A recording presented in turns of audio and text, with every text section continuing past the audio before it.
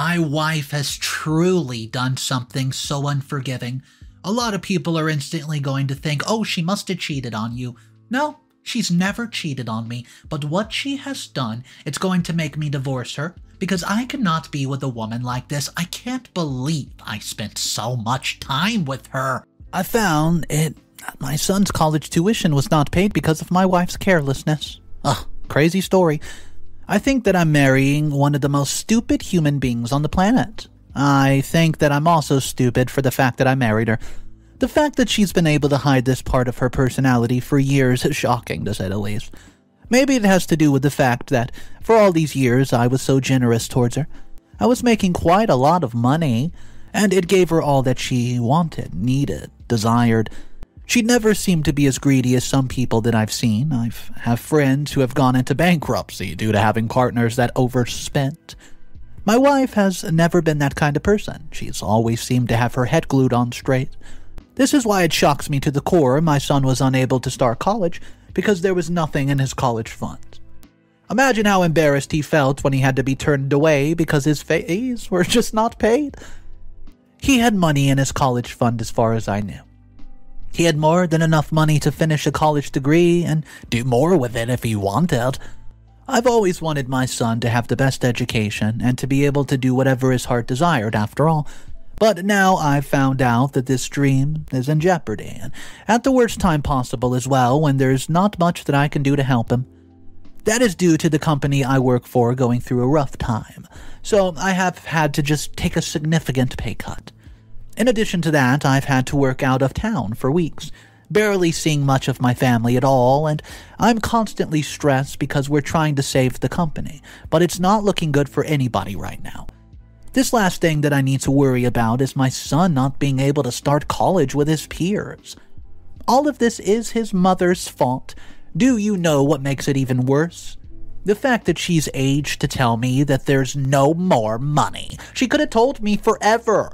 Instead, she decides to keep quiet, just hope for the best. She did not even have the nerve to tell me that she used up all the money so that I could make a plan, and I'm fuming right now. The trust is broken, and I cannot even look her in the eyes. She's been blowing up my phone and trying to explain, but I don't want to hear a word from her. She's blaming her sister for making her spend all the money. She said that when her sister came back in town, she was going through a lot.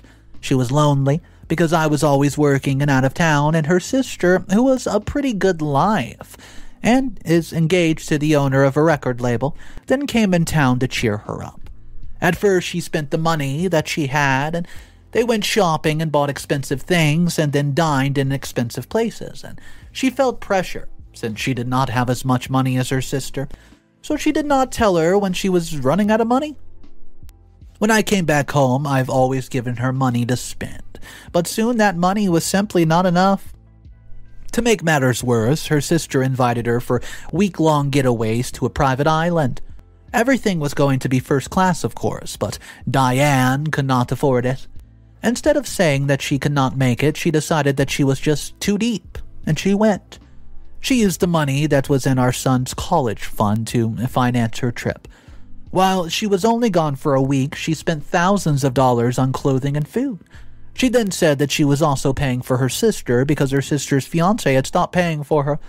When she realized the funds were going low, she had no choice but to let her sister know, and instead of Irene telling her sister to stop spending the money and come out clean to me, she told her that her cover could not be blown. She did not want to be embarrassed in front of all her rich friends, and she told my wife that she would get the money back to her as soon as they got off the island, and she just needed to twist her fiancé's arm for a bit for cash. They were both so high on the buzz of their friends admiring them that they simply did not care.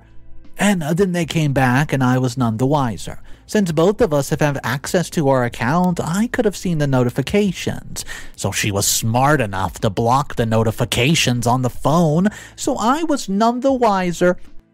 I was losing sleep, stressing about what would happen if I lost my job and had to start over at a new company while they were busy partying with their friends. How disrespectful was that?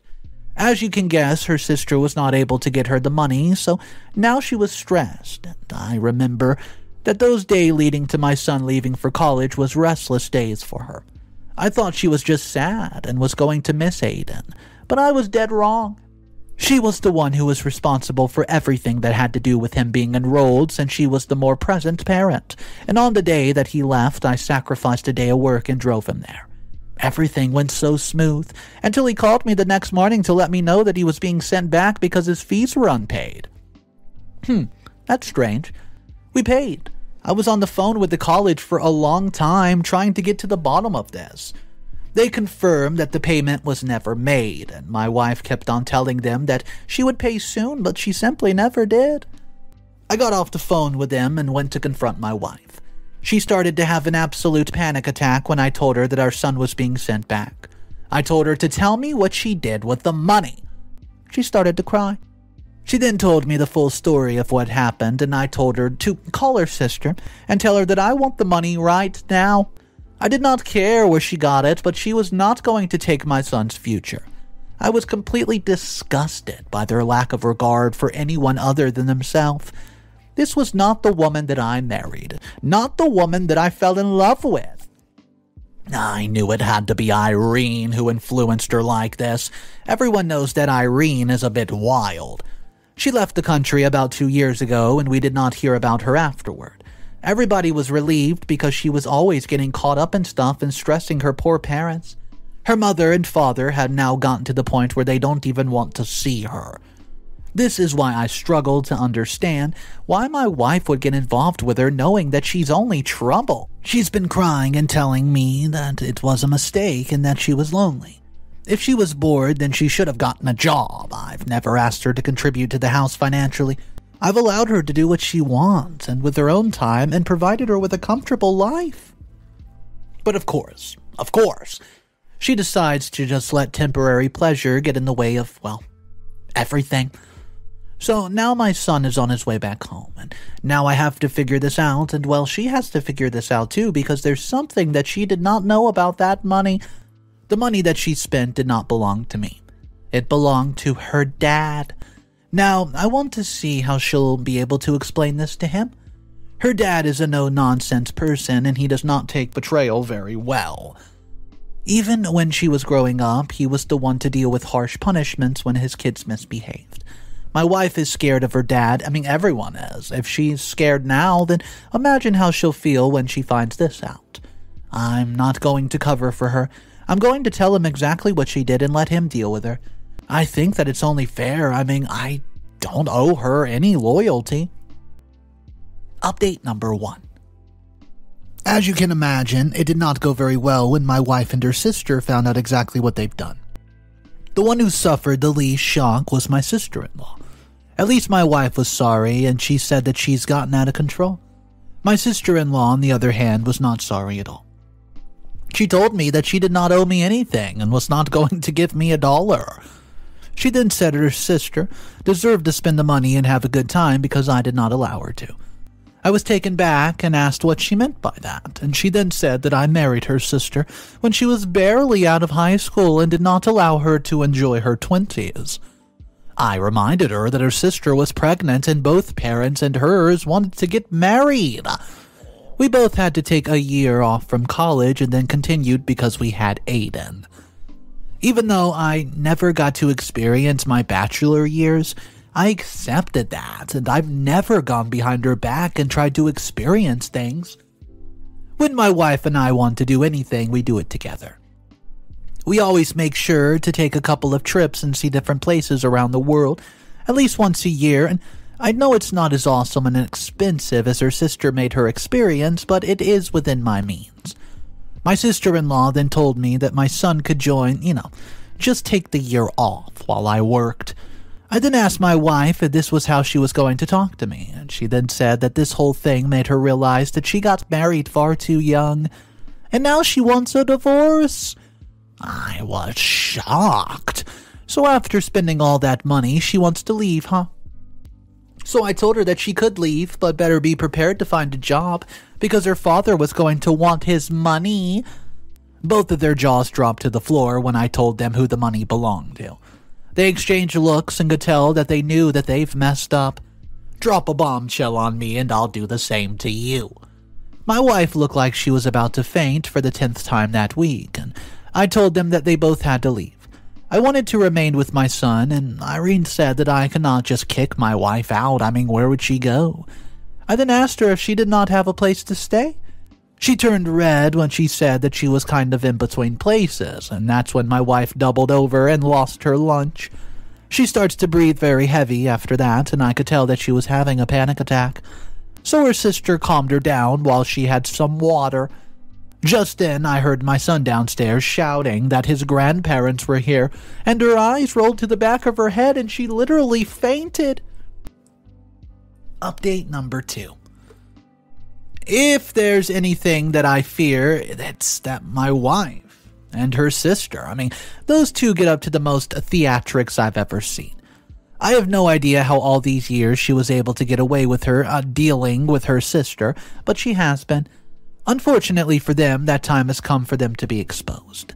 All of the lies that they've told over the months are now spilling out, and they have nowhere to look. Her father and mother came to visit us randomly, and they stay way out of town, and we've not seen them in ages. I went downstairs to go and greet them while Irene dealt with Diane, and my father-in-law said that he was in town for business and thought to visit the family. He was shocked to find Aiden still home, so I changed the topic to something else. Since he was here, I knew it was my chance to tell him, and I knew that he was not going to be happy. He's not a man who believes in handouts, and he's never done that for any of his kids. When he gave me Aiden's college fund, he made me promise that the money would not be used for anything else, otherwise I would be on the chopping block. I've had times when I needed money desperately, but I've never touched that money no matter what. So I knew that if he found out that his grandson was not going to go to college, he was not going to be very happy. Well, I asked my son to make something to eat for them and told my father-in-law that we need to go to the study to speak about something urgent. I told him everything, leaving out nothing, and as you can imagine, he was furious, as I expected, and he told me that he was going to write a replacement check for his grandson, and Aiden did not need to be punished for his mother's deeds. He then said that my wife and her sister were going to have no choice but to work hard for that money. If they did not, then they would face some very harsh consequences. He then said that he would talk to them when my wife came downstairs. That's when we heard a shout from my sister-in-law telling us that we need to call the ambulance. So we called the ambulance and we all ended up at the hospital with my wife. I was shocked by her reaction to getting called. She was being a tad bit too dramatic. Soon enough, the doctor came out and told us, well, what was up with my wife? She said that my wife was actually experiencing these symptoms because she was pregnant. Now it was my turn to feel faint. I could tell that even my father-in-law was not expecting this news. At her age, we've given up the idea of having more kids. One was more than enough, and her sister, on the other hand, was over the moon, and even had the audacity to say to me that she was happy for me. This was the very same woman who supported her sister when she said that she was going to divorce me. This was all a little too much for me. I did not want to look Diane in the eye, so when everybody went to see her, I remained. Right when I was coming to accept the fact that we might be done for good, she had to do this. It was like she was doing this on purpose so that she could escape punishment, and we left her at the hospital, and then her father and Irene went to the study where they talked for a long time. When they came back, he called me in and told me what was going to happen. My sister-in-law was going to have no choice but to work off the money that she owed him. He was going to take her passport and have her restricted from leaving the country until she paid off the money. My wife was also going to help her, but only after she gave birth. I told him that it was okay if, well, that was what he wanted to do, but I was not sure that I wanted to still be with her. He then told me that divorce was not really a thing in the family, especially now that there's a second child on the way. So, I'm now trapped with this woman that I do not trust. At least her sister's going to be working hard to pay off the money and will not be able to leave the country. It's not the best outcome. I would have wished him to do something a bit more. The two of them are disrespectful to have a mockery of this kindness in mind too, and Diane's so lucky that she's pregnant because she's going to get to escape her punishment for now. But don't you worry, the months are going to rush and soon she'll have to work. She's not worked for anything in years, so I'm sure that it's not going to be fun for her, and I'm sure that she's loved spending the money, but now she'll have to work for it. Other than that, seems like this matter is over. I will never be able to look at her the same way. I question whether I even still love her. But it's all good. I'm just going to clean out the guest room so that I can sleep there. There's no such thing as marriage between us anymore, that I can assure you. Update number 3. 5 months later. Well, for 5 months I've been taking care of Diane. Every time that she has a craving, I'm the one who has to take care of it. Every time she needs to go to the doctor, I'm the one who has to do it. I've been working so hard at work, too, as the company's recovering. Besides all of that, I've not had a single moment to myself. My life has been feeling like I'm a zombie, and I'm trapped in this nightmare. I've resigned myself to the fact that things will not change. I'm stuck with this woman in this marriage without trust. But my luck has changed. I'm relieved to know that I'm no longer responsible for any of that, and I'm about to be a free man, and I cannot wait. It does not matter whether Father said that woman is out of my home.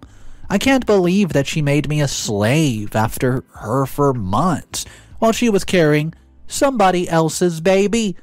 Some man showed up at the doorstep and said that he was the father of the baby, and apparently they met on a week on that island. He said that her sister told him about it when he came into town because she was drunk. So he wanted to confirm if he is the baby's father. Funny thing, this man has always wanted to be a dad, but never could have been one. She was so embarrassed to try to deny it, but then he requested a DNA test, and then she said that she was tired of lying, and it was the truth. She's been trying so hard to hide it, so I told her to leave. I was not going to stay with somebody who, was pregnant with another man's baby. I don't care what her father says or does, even if he cuts off the funding for my son's school. I'll take care of my son. I'm tired of being trapped in this marriage. It's a sham. It's not even a marriage at this point, and I'm going to call her father tomorrow and tell him what I've discovered. If he dares to try to force me to stay with her, then I'll let this secret out, and I will not let it be so good for him. I still cannot believe that Irene would snitch on her sister like that. I guess she was very mad because of the fact that she's stuck here, working for her father. The last time I saw her, she looked worn out and depressed. Just to be petty, I asked her how her engagement was coming along, and she gave me the finger. What? She deserves a lot more than just petty comments after what she did. If that had been my money, then I would have probably never gotten it back. Update number 4. How the mighty have fallen. It's quite sad to see, to be honest with you. Diane might have thought that being pregnant was going to save her from her father's wrath after what she did, but she had no idea the hell that she was going to go through. Firstly, our son decided to cut her off when he heard that she cheated on me. She tried to get him first by going to his college to explain, and as soon as she told him what she had done, he told her that she was no longer his mother and she needed to leave. He blocked her on everything and refused to even mention her name. Her father, on the other hand, apologized to me profusely and begged me to take her back. He said that such a scandal would ruin the family name, and I told him that I've put up with enough from her. I cannot do this anymore. So then he said that there's nothing much that he could do but disown her. She would be the problem of the guy who made her pregnant. So he officially cut her off and removed her from the will. As a favor to me, he made sure our divorce was quick, as long as I shut my mouth about the reason we divorced, and whatever, I'm okay with that, considering the fact that he also gave me a lump sum to make up for the inconvenience. He said that even after she gave birth, she would still have to work all the money off that she owed him, and he was going to treat her like any regular person who owed money to him. She did not take it well at all. She tried to stop our divorce, but there were no grounds to her to do it, and then she started to blame Irene for all that happened.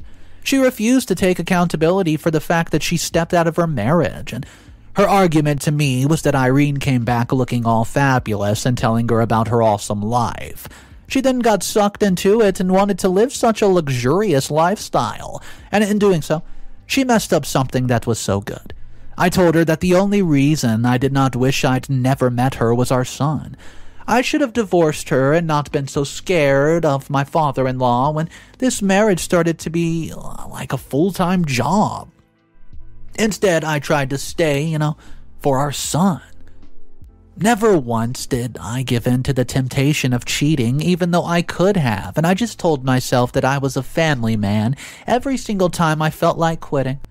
Now I see that I should have left her and found someone else, and surely there was someone else who would have treated me better, and at least now that we are divorced, I'm not responsible for picking up her mess.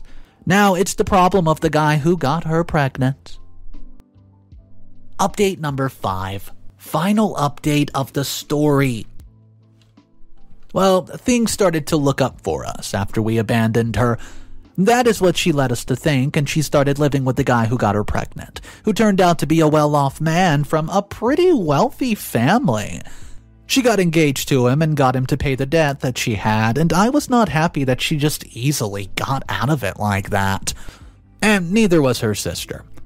Irene was raging, and she still had a few more years to pay off the debt. She made sure that everyone knew that she resented her sister for always having better luck in this lifetime. I did not really care if the guy married her or not. She would be his problem. At least he could afford to take care of her, but when it came to her son, she completely lost him.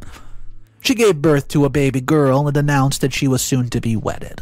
Can you imagine that she sent invitations to all of us, even though we had absolutely disowned her? Her father called me and told me just how much he disapproved of what she was doing, and he said that she had already broken his trust once and he did not want to participate in anything that, had to do with her life forever. I sent her a message, telling her that first of all, I would need to bring a +1 since I was dating someone from the office, and I then said secondly I wanted to stay out of drama and did not want to bring my new girlfriend to my ex-wife's wedding. She then responded that I was being petty for no reason at all. What happened between us in the past was truly in the past.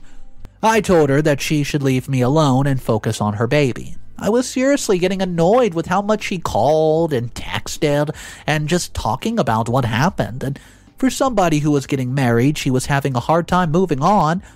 The only person who agreed to go to her wedding was Irene, who was always a bit of a wild card. About 2 months went by before the wedding day came. I heard about what happened through rumors, and it was all over town. Everybody was laughing at her due to the embarrassment that she faced with her own wedding, and her groom did not show up. Instead, he left the country with the baby. He could not face even getting arrested since it appeared that she had signed the rights of the baby to him. When she realized that he was not coming and she could not get a hold of the babysitter, she had an absolute mental breakdown. Her sister was ready to make it even worse for her. She laughed and said that she had helped him get her to sign over the rights to the baby. She had pretended to want to reconcile with her sister and then tricked her into signing the papers for a bit of spare change. That was when the cat fight broke out. Of course, somebody took a video of it. Nobody really put any effort into stopping it, and by the time they finished scrapping, they both looked terrible. Diane was busy calling her sister all sorts of names and saying that she was the one who caused her to lose a happy family. Well, Irene, on the other hand, told her that she was the one who chose to have a fast life, and then Diane tried to throw a glass at her sister, saying that she was the reason that she started spending money that she did not have, and it was very interesting seeing their solidarity fully crumble. What did they think? That they could make fools of people and live happy lives? And Diane lost it after realizing that her baby was gone and that there was not much that she could do about it. She did not have money of her own to even leave the country or pay a lawyer to help get her baby back. Her parents got a call one day in the middle of the night when she was in the hospital due to alcohol poisoning. She's been drinking for over 5 days and mixing it with medication. They were able to help her, but it was determined that she's at a risk. She was likely continuing to suffer from depression and PTSD due to the gravity of all that she went through over the past year. Her parents decide to have her admitted to a mental health facility until she can get better. She's still there, and I've not gone to see her, of course. Our son's not once even asked about his mom, and he's truly done with her, and you know what? That's pretty sad. She threw all of us away for absolutely nothing, and she's worse off now than she ever was. The person who made her do this is roaming the streets now, enjoying her life, but I just know that one day Irene's going to get what's truly coming towards her. Right now, she thinks that she's invincible because she did not lose that much. Wait till she gains something that she loves and loses it. Oh, that's going to teach her humanity. I'm not sure her sister can attest to it. Let this be a lesson to anyone out there who thinks about getting temporary happiness. Think about how high the stakes are and what you can lose if you continue with it. And if you can lose it, great. No, do it. But if you can't, you better not. You'll end up like Diane and Irene, lost in this world. As for myself, I've decided to carry on and erase her from my memory. Right now, I'm focused on Caroline. You might think it's too soon for me to hop into a relationship because I was married for so long, but oh, Caroline has healed my heart in a way that I never saw possible. I truly believe that it will last. Alright, so let's just go ahead and talk about how Diane's life completely spiraled out of control and landed her in a mental health facility. I mean, it was just one thing after the other. Eventually, she finds a new dude who runs away with their baby. Grandpa gets involved, OP gets involved, and they say enough is enough. You're going to get your mental health evaluated. We're sending you to a facility. I want to know what you guys think about this story, what you would have done if you were in OP's position and you find out everything that, well, went down. Let's talk about it downstairs in the comment section, guys. If you're new to the channel, hello, welcome. My name's Mr. Reddito. I narrate stories like this every day. So if you're into the animated, dramatic stories, go ahead, subscribe to the channel. I'll see you guys tomorrow. Have a fantastic day, and just remember, it's cool to be kind. See ya.